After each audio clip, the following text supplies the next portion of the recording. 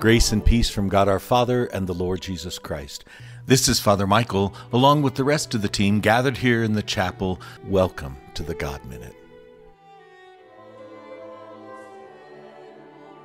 In the name of the Father, and of the Son, and of the Holy Spirit. Amen. O Lord, open my lips, And my mouth shall declare your praise. Psalm 26, You know my heart. You know my heart, O God, and all its hidden caverns. I can open my whole self to you. You know when I trust and when I falter, where I walk faithfully and where I fritter away my life. You know how I fool myself, keep bad company, and protest my innocence. May I come to you anyway? May I sing my thanksgiving and enjoy your worship? Though I'm a long way from perfect, a long way from mature, a long way from good, you know my heart, O God, and I would make it whole, open to you, and sing your praises. Glory be to the Father, to the Son, and to the Holy Spirit. As it was in the beginning, is now, and will be forever. Amen.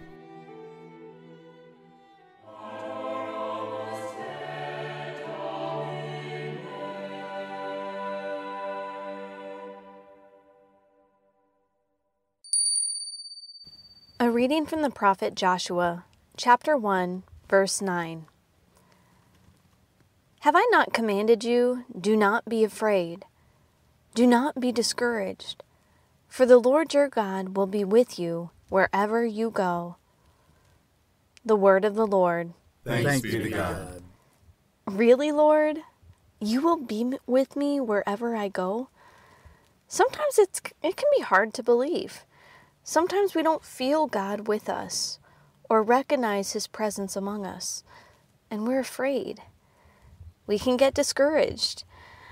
You see, there's a popular prayer by a Jesuit priest, Pierre Teilhard de Chardin, that comes to mind whenever I have trouble trusting that God is really here, especially in the hard times. Many days I find myself saying this prayer as my morning offering because it so accurately puts to words where I find my heart. I'm not sure if anyone else can identify with this, but I get a little anxious when I can't see the next step or the big picture of where I'm headed.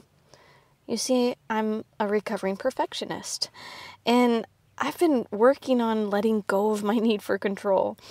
And certain lines from this prayer help me to center myself and let go, calming any anxieties and making the choice to trust in God. So let's reflect with this prayer. Above all, trust in the slow work of God. We are quite naturally impatient in everything, to reach the end without delay. We should like to skip the immediate stages. We are impatient of being on the way to something unknown, something new. And yet it is the law of all progress, that it is made by passing through some stages of instability, and that it may take a very long time. And so I think it is with you. Your ideas mature gradually. Let them grow. Let them shape themselves without undue haste.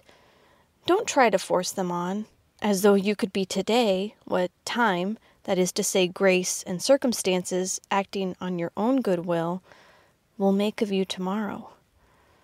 Only God could say what this new spirit gradually forming within you will be. Give our Lord the benefit of believing that His hand is leading you, and accept the anxiety of feeling yourself in suspense and incomplete. Amen. Trust in the slow work of God. This requires so much patience, waiting, longing, hungering. It's kind of funny that I think God's work is slow when God is beyond time. Maybe God's work isn't slow. Perhaps I'm moving too fast, and I'm the one who needs to slow down. Maybe that's why I feel God's presence is absent, because I'm absent. Give our Lord the benefit of believing that His hand is leading you. Sometimes we have to wander in the darkness for a while, but the more rooted we are in our relationship with God, the steadier our steps become, and the road becomes more clear. Accept the anxiety of feeling yourself in suspense and incomplete. This last line hits me hard every time.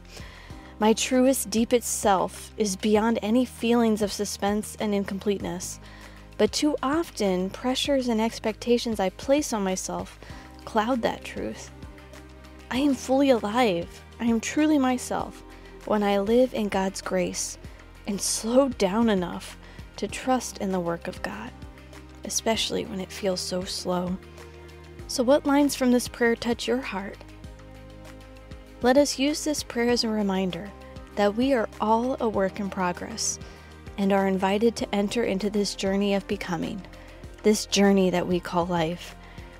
So do not be discouraged, for the Lord your God will be with you wherever you go.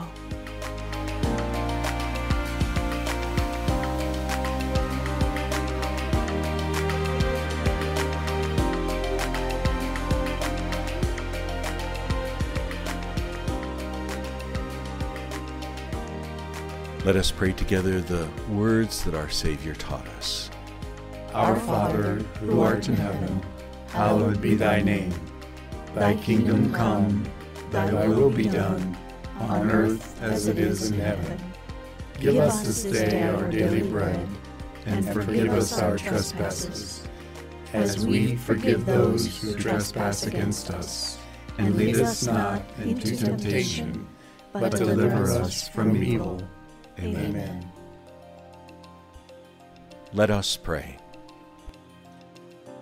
Lord God, help me to trust in your presence in my life. Be there for me. Help me to remember that you are with us always and that I need not be afraid, even when it's difficult for me to believe and remember. This we ask through Christ our Lord. Amen. The Lord be with you. And with your spirit. May Almighty God bless you, the Father, the Son, and the Holy Spirit. Amen. Thanks everyone for praying with us today. Be good to yourself and one another, and we'll see you tomorrow.